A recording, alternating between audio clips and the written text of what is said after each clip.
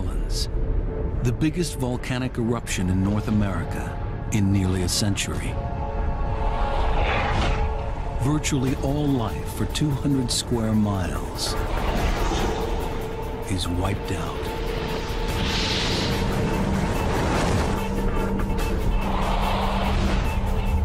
It seems impossible that life could ever return to this barren wasteland. We found that a lot of our conventional wisdom was just flat wrong. In recent years, there are ominous signs. The volcano is awakening. These things were like skyscrapers that were being shoved out of the ground. They were literally that big. A 30-year quest to understand one of the most complicated volcanoes in the world is revealing new mysteries deep inside the mountain. We don't know whether it's going to erupt explosively again in 2 years, or in 20 years, or in 200 years. Is Mount St. Helens preparing to erupt again? Right now on Nova. Mount St. Helens, back from the dead.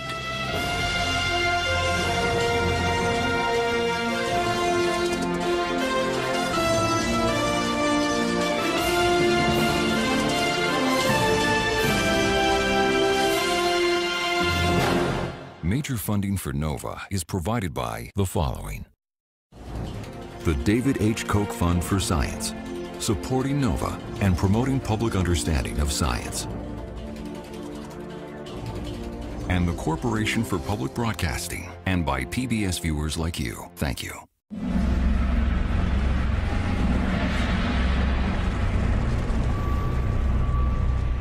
October 2004. Mount St. Helens comes back to life.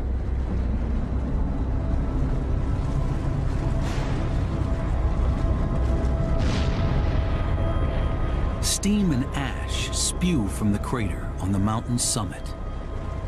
We saw the boiling material come out of the ground. We saw that it was blasting up. It was dark and it was light at the same time. It made a plume that rose up over the rim of the caldera and came up to above our altitude to 10 or 12,000 feet. It's a frightening development. For years, Mount St. Helens has been quiet. The volcano went from quiet to unrest to eruption very, very rapidly. It could be headed for a massive explosion. It seemed possible that we were headed toward an explosive eruption. We didn't know. That was a key question. The effort to understand what is happening inside the mountain couldn't be more urgent. Is the volcano about to repeat the events of 3 decades earlier, when it shattered the tranquility of its peaceful surroundings?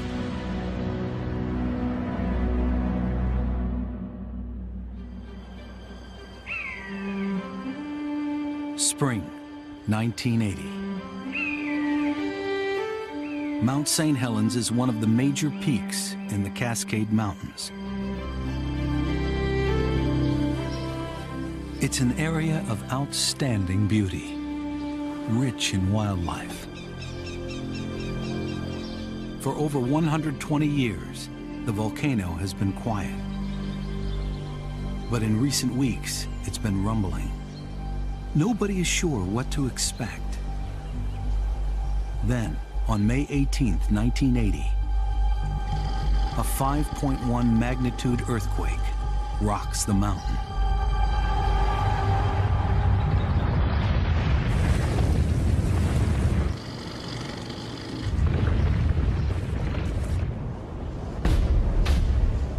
Within 10 seconds, the volcano's northern flank collapses in the largest landslide in recorded history. It releases millions of tons of magma in a colossal explosion.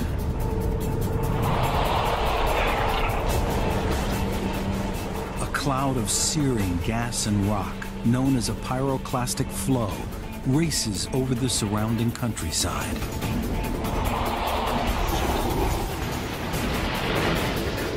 Forests are flattened.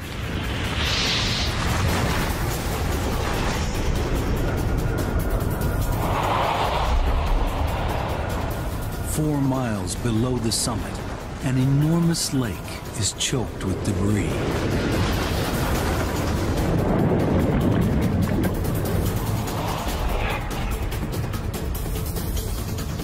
The eruption continues to shoot poisonous steam and ash miles into the air.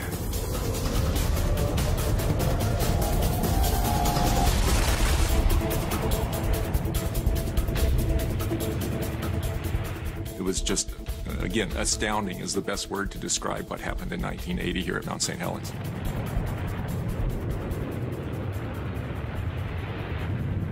The northern slope of the mountain is buried in several feet of ash.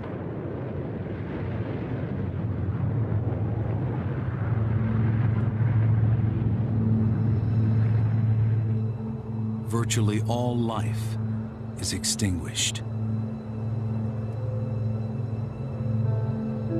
57 people are dead.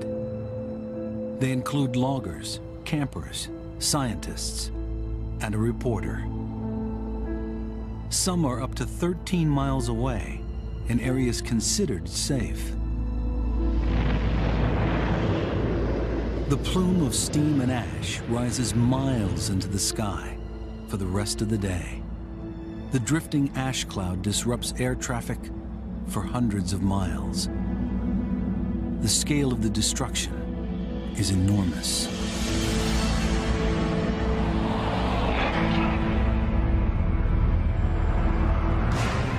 Across more than 200 square miles, the surge of ash and rock incinerates trees.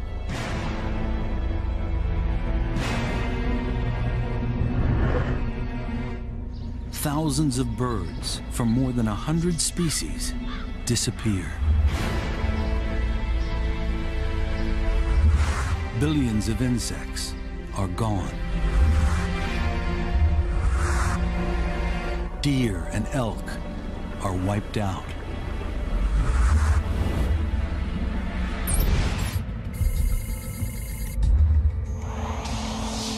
This vast area of devastation becomes known as the blast or blowdown zone.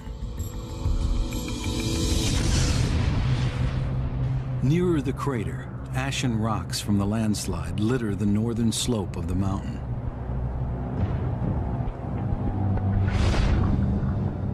It looks like the moon. It's called the Pumice Plain. It's directly below the crater. 4 miles from the volcano, the enormous Spirit Lake is scarcely recognizable. The avalanche has lifted its bed more than 200 feet. The surface is smothered in dead trees. Hundreds of species of aquatic life, including insects, amphibians, and fish, are killed. It was black water, and it degassed and bubbled, and there was hot springs that were coming up. If you were to put your fingers into your wrist and wiggle them, you wouldn't even be able to see your fingertips. That's how grossly modified the water was. Mount St. Helens is now a lifeless jumble of shattered forest, rock, and ash. It's hard to imagine life will ever return.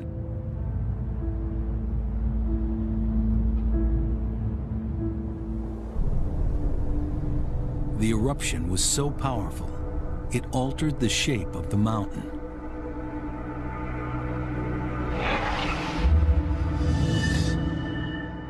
Mount St. Helens was a typical cone-shaped volcano, known as a stratovolcano. But the landslide has torn 1,300 feet off the summit, leaving a gaping crater a mile wide and 2,000 feet deep. It's the largest volcanic eruption in North America in nearly a century.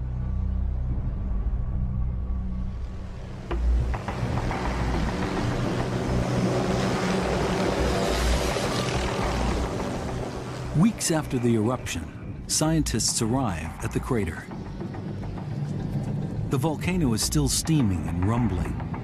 It's a new and unfamiliar world. One of the first to arrive is Dan Zerishin. There's a tremendous amount of steam, and you can see that it was very hot. You didn't see red lava oozing out of the ground. You didn't see fantastic fire fountains. There was this constant background roar of rocks cascading down the crater walls. Occasionally, a very large rock the size of the helicopter would come bouncing down, and you could watch it. And it was almost slow motion because the crater was so large. More than 500 years ago, two massive explosions took place within 2 years of each other. They were nearly 4 times larger than May 1980. The mountain sits on one of the most active seismic zones in the world, the Pacific Ring of Fire. A vast arc of volcanoes running for thousands of miles. It's home to some of the biggest and most dangerous volcanoes active today.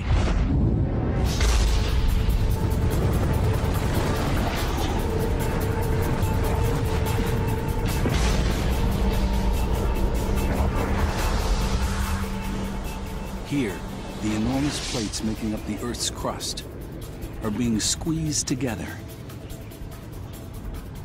Along the coast, the plate below the Pacific is sliding under the North American plate. 60 miles down, pressure and friction melt the rock. Magma wells up. When it reaches the surface, it bursts out.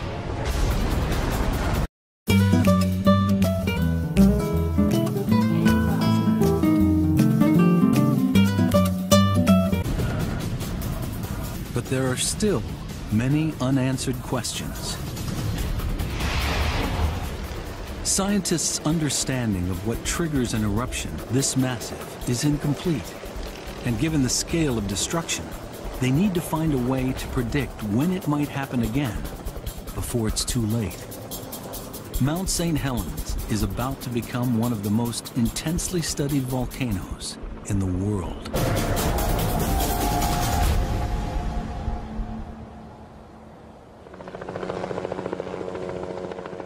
The mysteries are not just geological. Biologists want to know if any life has survived and what its future will be.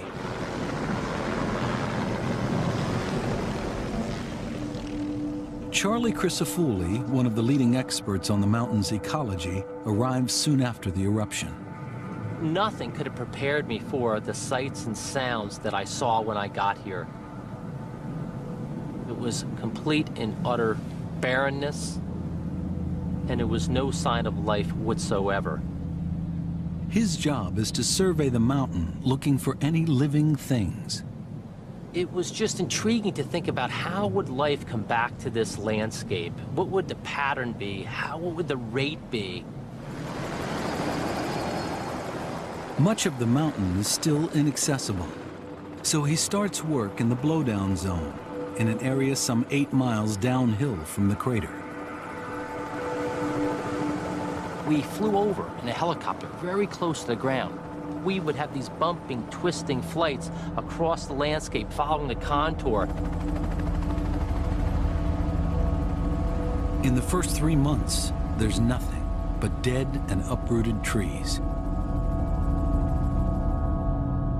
Then, he notices something. Signs of freshly disturbed earth. Lo and behold, in many locations, brown earth on top of the gray volcanic ash. Is there something down there? Crisafulli returns on foot to investigate.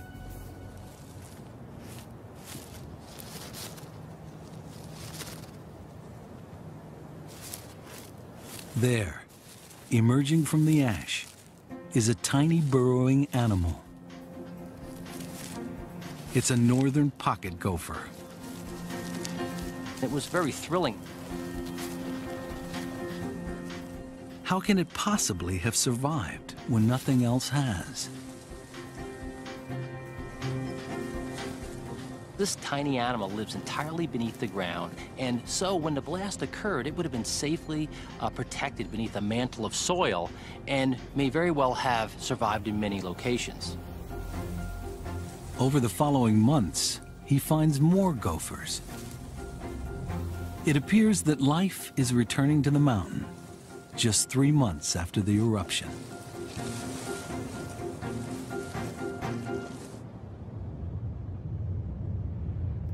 By fall, the volcano is still active. Plumes of steam and ash continue to shoot thousands of feet into the air. But something else is happening too. The crater floor appears to be moving. Is the mountain preparing for another major eruption? We would sometimes notice a crack that hadn't been there the day before. And by the end of the day, the crack was larger. And you realize that the ground was moving beneath your feet. It's an unsettling experience to stand on the floor of a volcano that's visibly moving. If you stood and looked very, very, very carefully with a reference point in the background, sometimes you could see it move, but just barely. The scientists set up a time-lapse camera on a nearby ridge.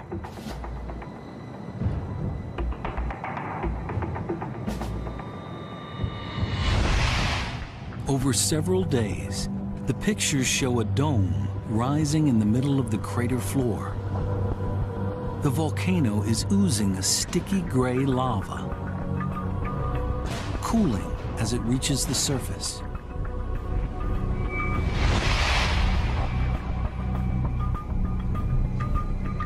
Over several months, the dome grows larger.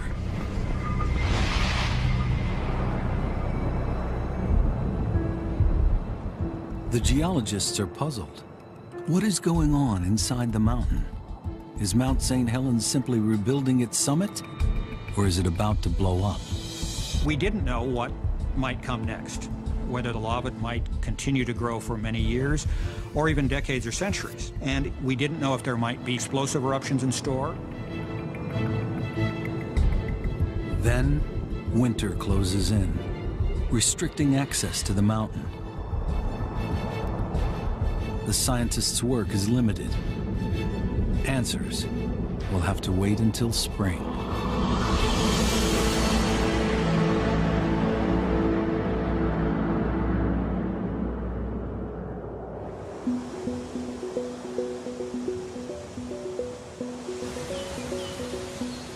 Spring, 1981. Nearly a year after the initial eruption, life returns to the hills and valleys of the Cascade Range. But on Mount St. Helens, the devastation of the previous year is still obvious. Despite the danger, Crisafulli moves closer to the active volcano's core. The pumice plain is buried in several feet of coarse ash. It's a dusty, barren wilderness. Life seems impossible.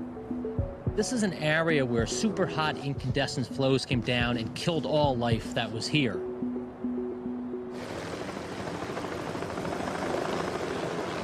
Helicopter is the only way in. We were flying back and forth very low, just above the ground surface, looking for any form of life. He crisscrosses the area, but there's nothing to see. Then suddenly,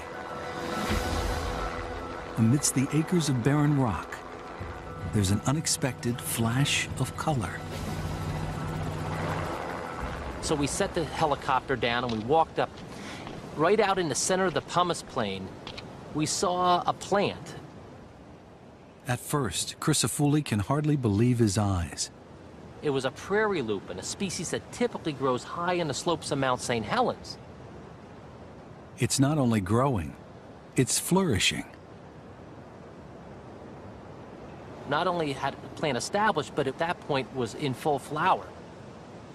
And it was quite remarkable. When we saw the first one, we were very surprised. It's only 4 miles from the volcano's crater. It's the first sign of life in an area where everything has been extinguished. But how has the plant managed to grow in such a barren area? The answer is a special root structure that provides its own fertilizer. These are little factories where a bacterium works with the plant and provides nitrogen to the plant. In return, the plant provides the bacterium with simple sugars that it fixes through photosynthesis. And so this is a great relationship where you scratch my back, I'll scratch yours. This special process means lupins can grow in even the most inhospitable terrain. The lupin, like the gopher Charlie found earlier, is a pioneering species. It's really important in landscapes like Mount St. Helens because the volcanic material that fell in the ground tends to be really nutrient poor. The conditions are difficult, but can the lupin pave the way for other life to follow?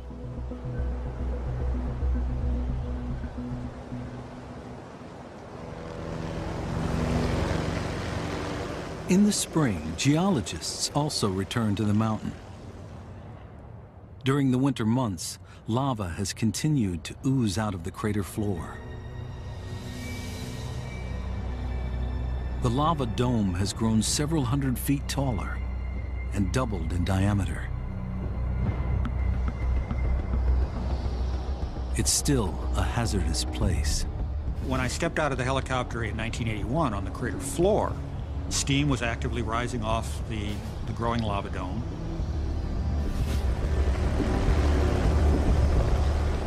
There was still a tremendous amount of noise. The rockfalls were constant, and 2,000 feet above your head used to be where the summit of the volcano was. You were now standing in a crater with a lava dome that had not been there a few months previously or a year previously. It was actively steaming. That was a very, very exciting thought. It's a rare opportunity to watch the process of dome building unfold in front of their eyes.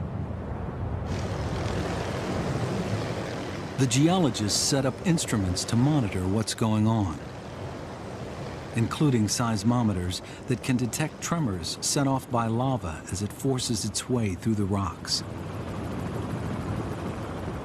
They place a series of these as close to the lava dome as possible.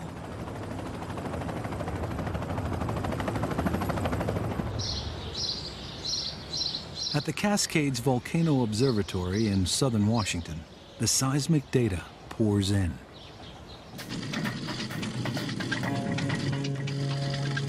A seismic record like this records any vibration of the ground. So we can see real rock-breaking earthquakes, we can see rock falls. It's our job to try to understand what all those signals mean in terms of what the volcano might do. The first traces reflect extreme activity. Here you see the record is almost continuous. One earthquake after the other. Bang, bang, bang. The seismic signal is essentially continuous.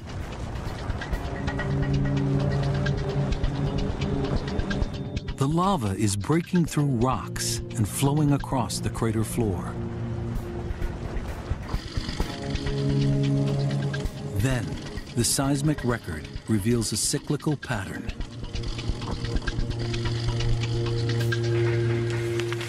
For periods of weeks to months, earthquake activity in the crater would be pretty quiet. The lava is no longer flowing. And then a few days later, we might see a pattern like this, more and more of these very sharp earthquakes. It's the sign of lava on the move again, forcing its way through the ground.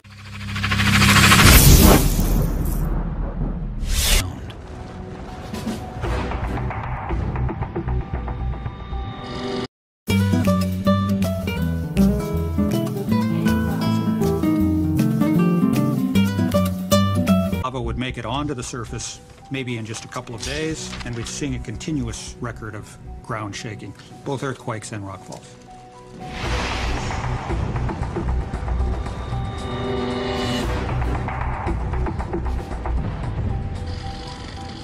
Then, after a period of dome growth that might last a few days or a few weeks, it goes quiet again.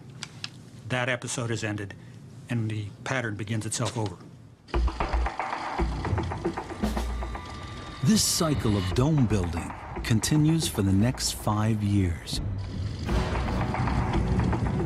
The pattern is so regular that when the cycle begins, the scientists can accurately predict what the volcano will do next.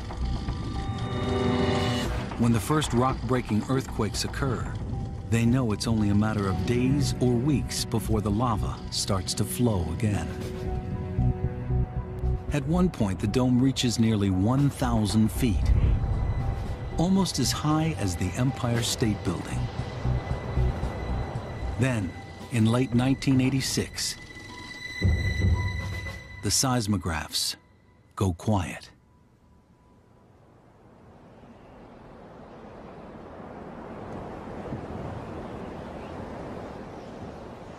It was pretty clear that that period of dome building had ended. But for how long? Has the mountain gone back to sleep? It wasn't clear when the mountain had gone back to sleep now for centuries or whether it was going to just go back to sleep for a couple of years. It seems the pattern has changed. For 6 years, the scientists have been able to predict what the mountain will do next.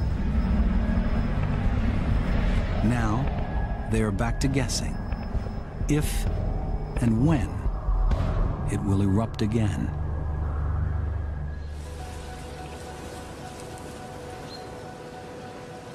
But even if the volcano has gone to sleep, the wildlife continues to bounce back.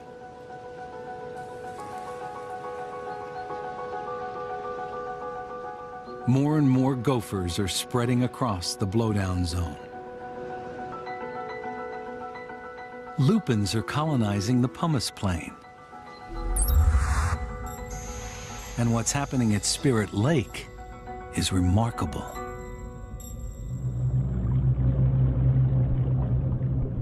The May 1980 eruption obliterated all visible life in the lake. The surface was smothered in a blanket of debris. In the murky water, there was an explosion of bacteria.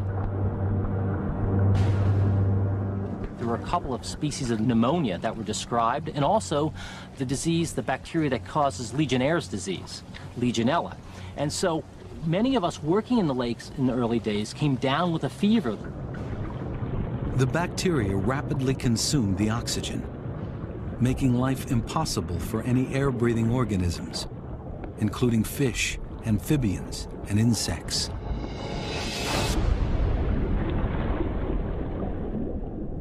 We said it's going to be decades and decades before this resembles anything like a typical lake in the Cascade Mountain range. Well, we were surprised because that's not exactly what happened.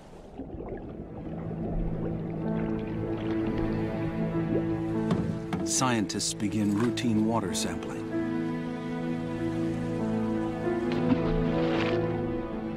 It's a unique opportunity to see if and when life will return from the dead. At first, there's nothing. But as the debris settles, the water clears. Light levels improve.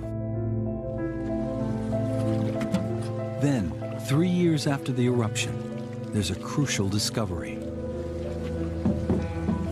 Microscopic plants. They're phytoplankton, plants that turn sunlight into oxygen. They've been brought in by birds or blown in by the wind. They are the basic building block of aquatic life. Over the following months, As light levels continue to improve, the plankton population grows. In fact, between 1983 and 1986, 135 different species of these tiny plants had colonized the lake. They provide the oxygen and also the prey for the food web. Sunlight, oxygen, and food. Several years after its complete destruction, Spirit Lake is coming back to life.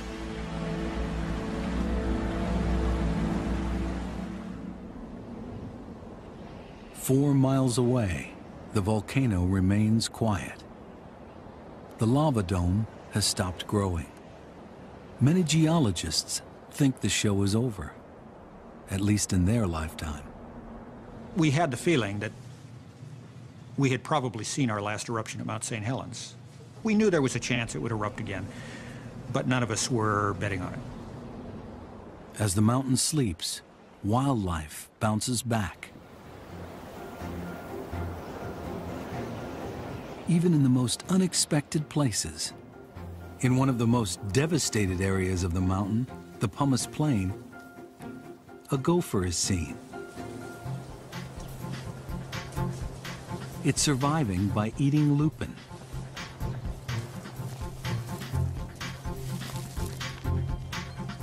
Lupins provide the food. Gophers enrich the pumice by burrowing their way through the ash. They mix in fresh soil and help new plants to spread.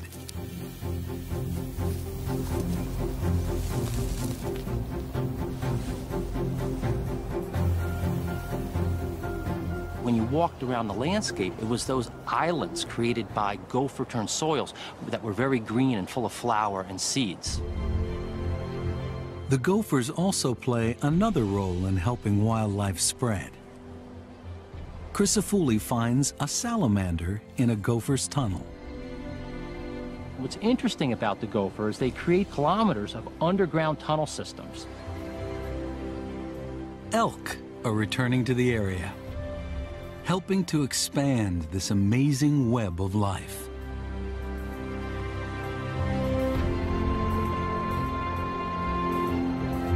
When elk move across the landscape, they collapse the tunnels, creating entranceways that salamanders and other amphibians can get access to. Once they get beneath the ground, these are very cool and moist sites that enable them to survive in an otherwise inhospitable area. And the importance of that is allows them to use these underground burrows as stepping stones during hot, dry weather, and eventually to colonize new patches of terrestrial habitat as well as ponds and lakes.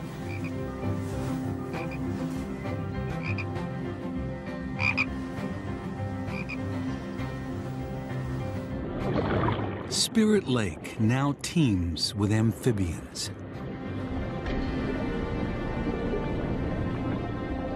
Fish brought to the lake by fishermen are thriving, a clear indication that the water quality is returning to normal. What's happened with the fish was actually remarkable. While we don't have a good handle on the total number of fish, we know from our snorkeling and surveys that the population is enormous.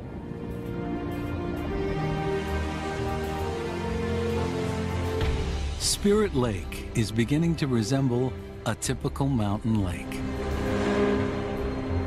Just over a decade after the eruption, life is flooding back to the slopes of Mount St. Helens. The rate of recovery is far faster than anybody had expected. Clearly, our understanding of the ability of these organisms to disperse was greatly underappreciated. We found that a lot of our conventional wisdom was just flat wrong.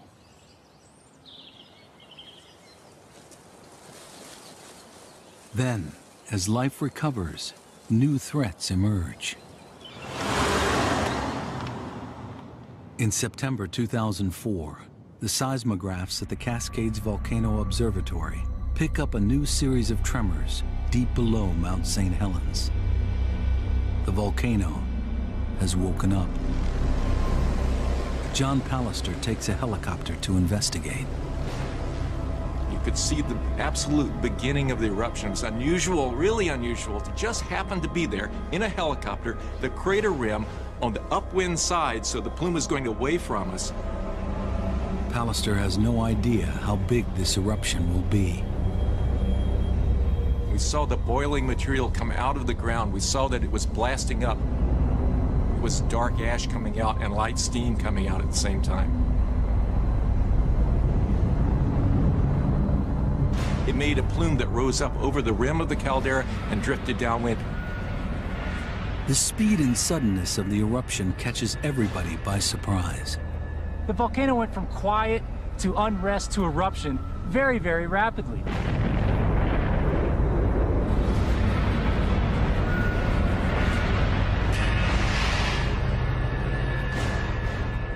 During the next 2 weeks, there are 3 more eruptions of steam and ash.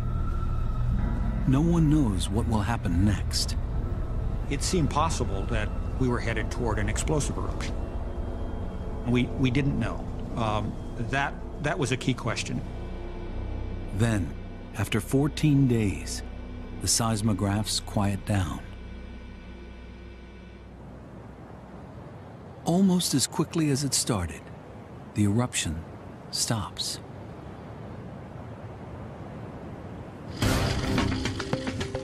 But then something strange happens. Over the next few weeks, the seismographs pick up a new pattern of tremors the geologists have never seen before.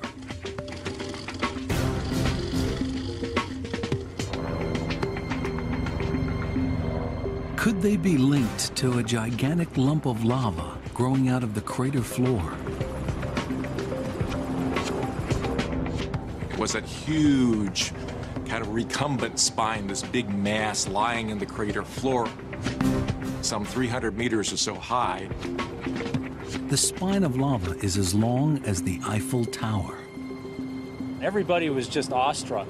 To have this large spine just shoving up out of the ground was completely different and outside the experience of any of us here in the staff.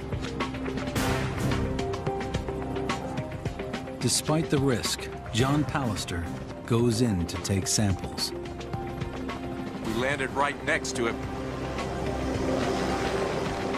And I was able to get out, helicopter helmet on, rapidly run up to the edge of the spine. It's an unbelievable sight. Had someone suggested to me that we make a movie of a lava dome growing that way, I think I would have said it's a little too fantastic. Let's make it more realistic.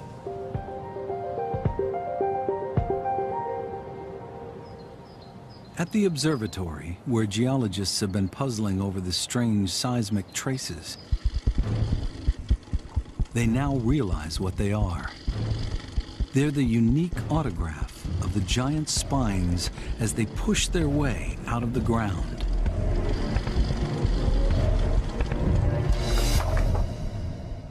This is the seismic signature of solid blocks of rock grinding their way through the volcano, coming out onto the surface. As they do, they make these small seismic signals, one just like the other, just like the other, very repetitive. We came to call them drum beats. The drum beats continue for several years. Spine after spine of solid lava emerges from the crater floor. It's unlike anything geologists have seen on Mount St. Helens. Now, spine doesn't do justice to these things. These things were like skyscrapers that were being shoved out of the ground. They were literally that big. Sometimes the blocks grow at a rate of 16 feet a day. Then they collapse. Seen through a time-lapse camera, one solid lump of lava after another pushes up through the crater floor. The process is mystifying. What do the spines mean? Why was the eruption in 2004 so different than the style of eruption in the 1980s? Why in the 1980s did you have this more fluid lava that created these sort of short, stubby lava flows?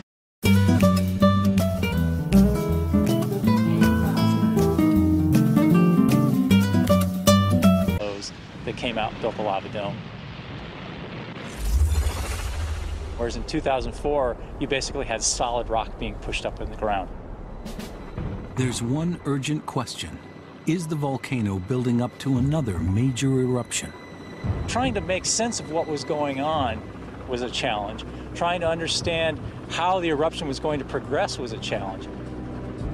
We had lots of discussions about whether or not it was going to be an explosive eruption, whether it was going to be another dome-building eruption. There is one way to find out. Analyzing samples of the lava might explain the mysterious solid blocks and what they mean for the future.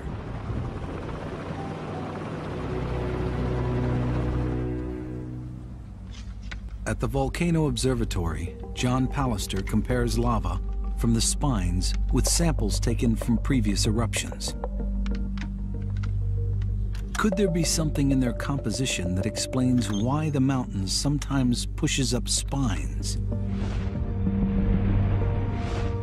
sometimes oozes lava, and sometimes explodes?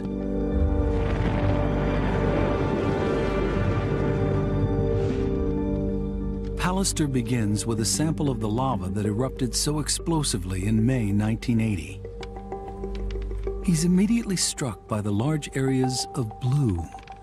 Okay, so what's important about this 1980 rock is the abundance of this blue area, and that's basically bubbles. Now that's not a mineral, that's just open space in the thin section. That's where gas bubbles were. This sample would float in water, it had so much gas in it. The gas comes from water, a component of the magma. As magma rises, changes in pressure turn the water into gas. The gas pressurizes the magma. It's what gives volcanoes their explosive force. 1980 had a lot of gas in it, so it exploded, tore itself apart in a tremendous explosive eruption.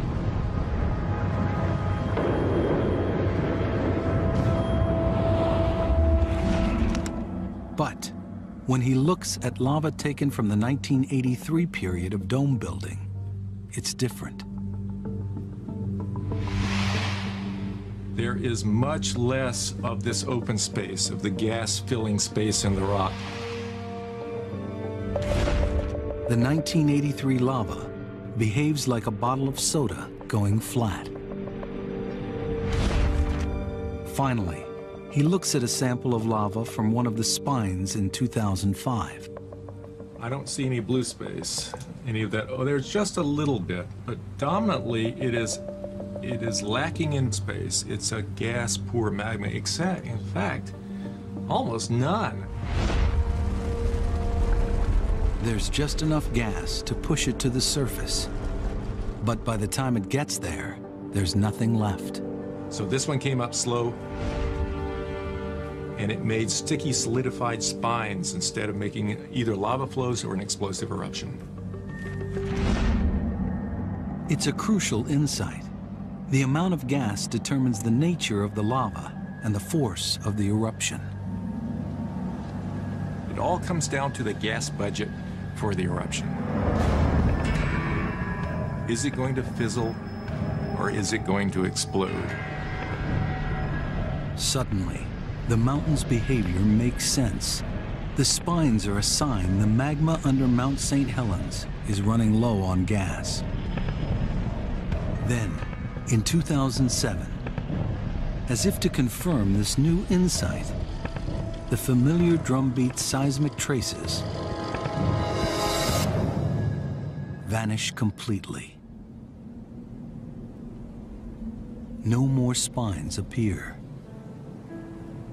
The lava below the mountain has finally run out of gas.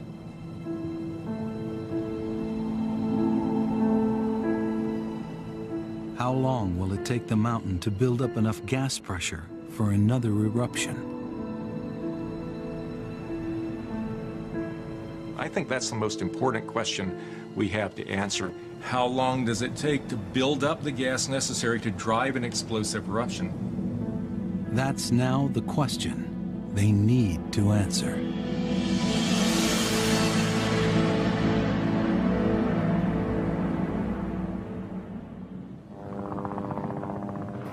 Geologists go back to the mountain to look for clues.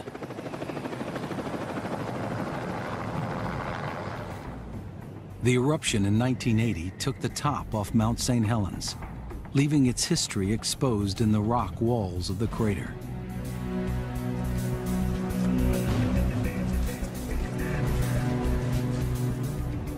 Most of the important previous eruptions are marked by different colored bands.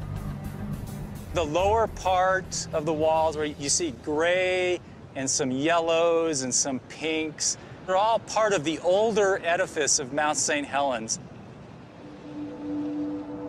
These rocks, which make up the bottom half of the rock face, are around 16,000 years old. Then if you look higher on the wall, near the top, you see darker colors. And those are rocks that began erupting about 3,000 to 2,500 years ago. So by looking at what we call the stratigraphy and this magnificent exposure of the rock types in the crater walls, we can piece back the puzzle and understand the history as far as eruptive activity at Mount St. Helens. Do the rocks give any indication how long it takes to build up enough gas between eruptions for the sleepy mountain to awake again?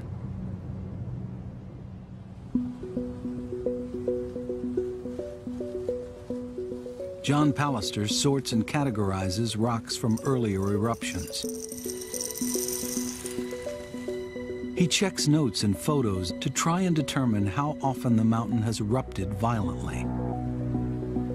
Drawing on previous records, he builds up a picture of Mount St. Helens past. For much of the last 4,000 years, there seems to be a fairly clear pattern. If we look at the number of big eruptions over the length of time the volcano's been active, you might say that there's one roughly every 1,000 years, a big eruption. So from our context here, we could say that it takes on the order of 1,000 years to build up enough gas to get a really large eruption. The record suggests some of these eruptions have been huge. More than 10 times larger than 1980. Potentially enveloping vast areas of Washington and Oregon. But that would imply that the next really big one isn't due for about another century.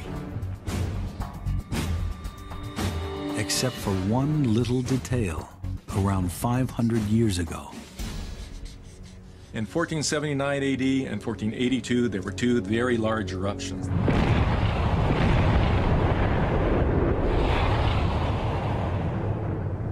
So the volcano is capable of surprising us in producing two highly explosive eruptions in a span of less than 3 years. Both these eruptions were much bigger than May 1980. There is no straightforward pattern. Mount St. Helens can pause for 1,000 years between big explosive eruptions, or it can pause for 3. These results have left geologists with one certainty and a number of questions. First of all, we expect this volcano to erupt again. Has repeatedly in the past. There's no reason to think it's going to sleep in forever now. There will be another eruption. But nobody can determine when or just how big it will be. We don't know whether it's going to erupt explosively again in 2 years, or in 20 years, or in 200 years. That's an area that needs a lot more work, a lot more research to understand, and it is of fundamental importance to being able to forecast and to save lives and to save property.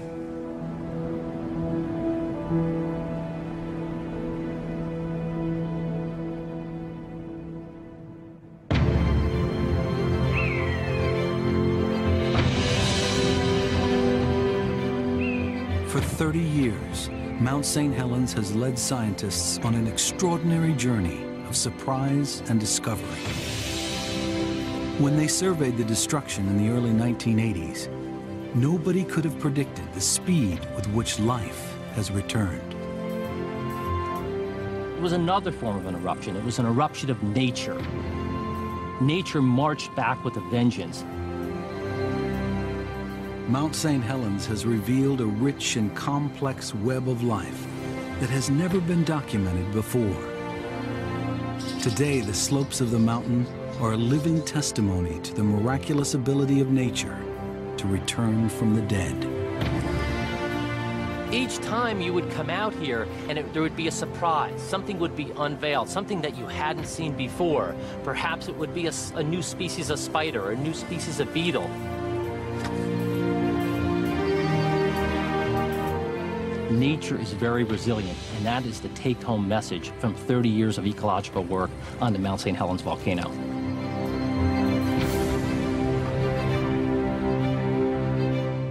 But as nature bounces back, the mountain still broods overhead. It's like a ticking time bomb waiting to destroy life all over again. Based on the history of this volcano, we know it's been extremely active, and it's not a matter of whether if it will erupt again, it's a matter of when it will erupt again. When will it reactivate? When will it reawaken? These are questions scientists are still wrestling with. We have yet to find a silver bullet, a magic thing that we can measure that tells us when the volcano is going to turn on. Mount St. Helens will erupt again. The only questions are when and how big that eruption will be.